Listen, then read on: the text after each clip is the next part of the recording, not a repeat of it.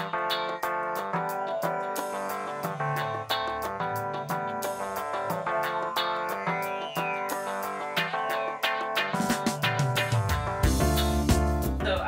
what was your overall like first impression of the Kinect? My first impression is that it really gets you moving and out of your comfort zone. Cool. And did you have fun? Like, was it fun to play? I definitely had fun, and I would do it again. Would you buy it? I would not buy it. Why would you buy it? I think it'd be hard to get like 8 people over. I think you have to have a lot of people to have fun.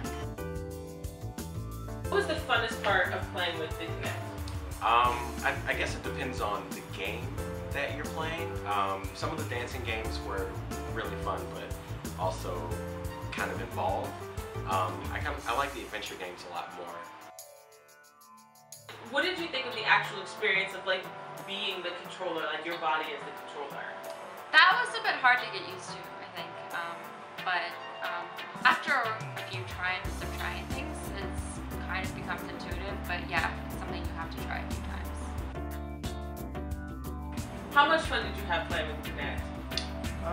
I think it was enjoyable. It's interesting to see that there's, you know, the new technologies and how they're being applied. There's definitely a learning curve.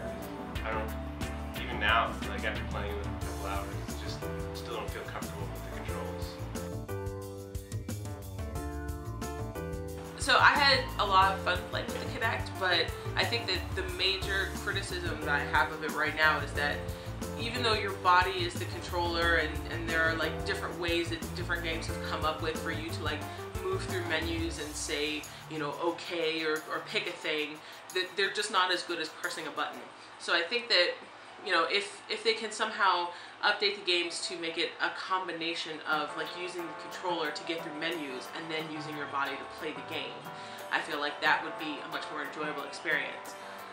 The other thing I thought was that my apartment where we're filming this video is fairly large for a New York apartment. It's unusually large, and my living room is just barely big enough to sort of to make using this work, because you have to stand a certain number of feet away, you have to have a certain number of, a certain amount of space around you, and even if like nobody else was here, it would still be a little bit cramped. The audience would be people who have big living rooms, would be people who have houses, not your sort of like young 20s, you know, just starting out, or whoever, you know, gamers.